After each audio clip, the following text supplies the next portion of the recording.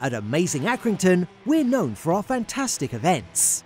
Despite restrictions, we've continued with our mission to create a positive, enthusiastic feeling for the area and to be a force for positive change.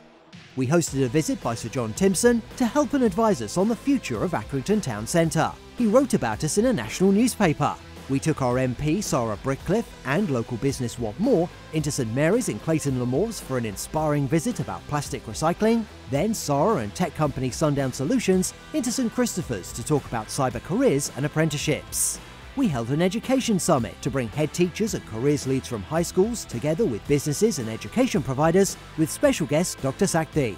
We've worked hard to inspire young people in their career paths by taking Emerson and Renwick to Hyndburn Academy, Sundown Solutions to Hollins, Studio Retail to St Andrew's Primary in Oswald Twistle, and What More to Mount Carmel, amongst others.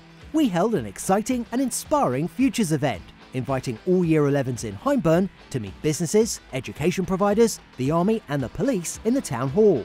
We've helped companies to give back to our local community by organising the Accrington Stanley shirt giveaway to all local Year 3s, now in its 5th year, and helping organise a food bank collection in aid of Maundy Relief, alongside Accrington Stanley and the official Accrington Stanley Supporters Trust. We also hosted a meeting to discuss a £1 billion development project surrounding a new East Lancashire Freight Trail terminal in Hyndburn, and we're pushing hard to make that happen. Finally, we won't forget this year's Light Switch On. 12,000 people in Accrington Town Centre, with lots of people saying they'd never seen it so busy.